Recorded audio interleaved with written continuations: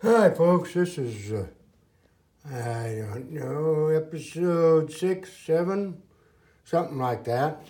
Anyway, there's my old dirty hat again.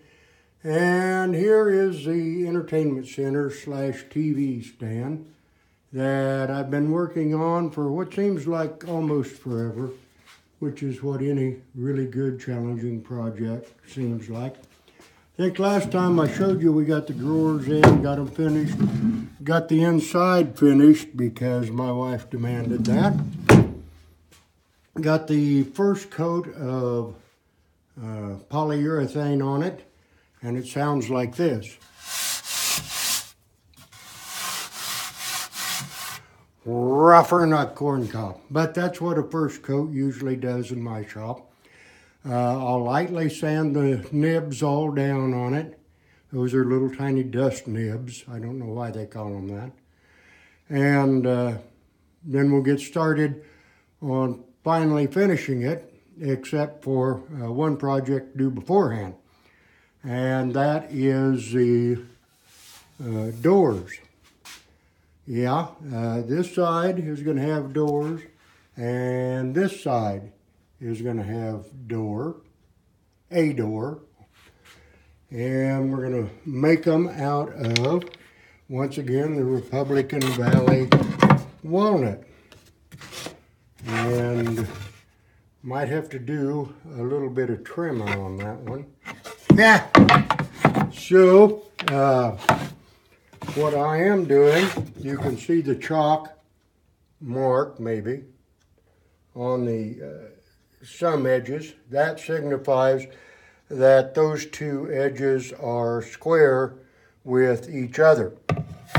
If you don't see the chalk mark, that means those two sides aren't square with each other. And so when I cut them down to size, I will cut off here and endeavor to make everything square, because it's going to look a lot better with everything being square. The doors will eventually go, oh boy, stay there, stay. Well, you get the idea. The doors will be like that, and there'll be inset doors and of course open outward. And what am I doing to try and get everything square right now? I'm using this nifty little machine. It's called a Grizzly joiner. It's a 6 by 24 inch. It has got blades in there that will cut your fingers to shreds and nothing flat, so you never want to take off the guard. This is one of my multi-purpose stands. It is strong enough to hold a car up, but fortunately it doesn't have to. It only has to hold this Grizzly up, which weighs, last time I tried to lift it and put it on here, about 500 pounds. That might be an exaggeration. And then I've got my Ryobi sander ready to go. Ooh, looks like I need to put a new piece of sandpaper on that. And then last, but certainly not least, is the mortising machine, which I should use more often, but I don't.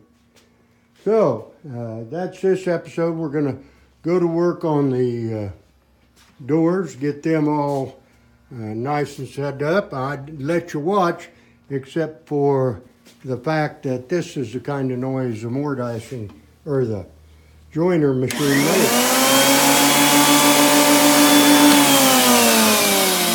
I'll tell you this, you don't want to take any too long of that without noise canceling headphones. So we're going to call this and into it. Oh, and there's my coffee. And go ahead and get started, and I'll probably get back with you when I go to make these doors 3 pieces of wood into one. I think it'll look nice. The idea behind it is to look somewhat similar to this. That's a picture, by the way.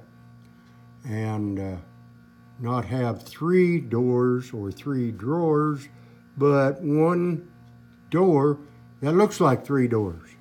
All right, well, we'll give it a shot, but here's the raw material that I'm starting with, so wish me luck. And talk to y'all in the next episode. Goodbye.